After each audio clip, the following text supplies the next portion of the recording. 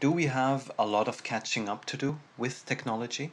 Yeah, we do need to catch up. A lot of the innovation that we're about to see is innovation in regulations, and I don't think that that's an oxymoron. I don't think that we should be stilted in our understanding of regulations and jurisprudence. I think that we need to be quite positive.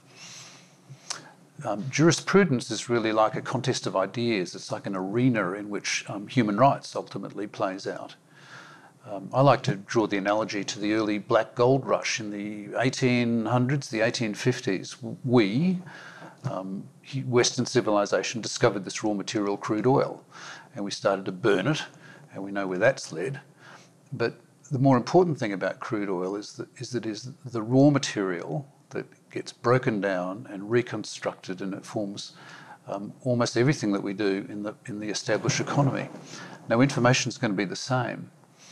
What happened with the black gold rush was that a whole lot of new laws and regulations had to be formed in order to reset the balance of human rights and commercial rights and free enterprise.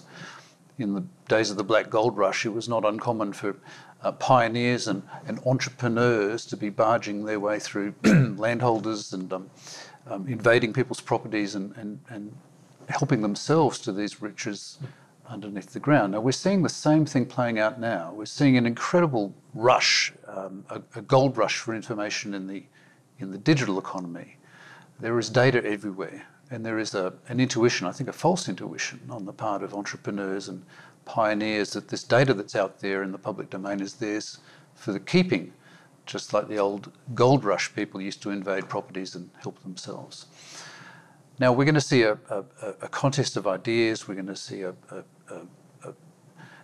see human rights playing out in the public arena, where people are going to quite rightly assert their rights and assert their interests, assert their human rights around the data that's being exploited almost behind their back.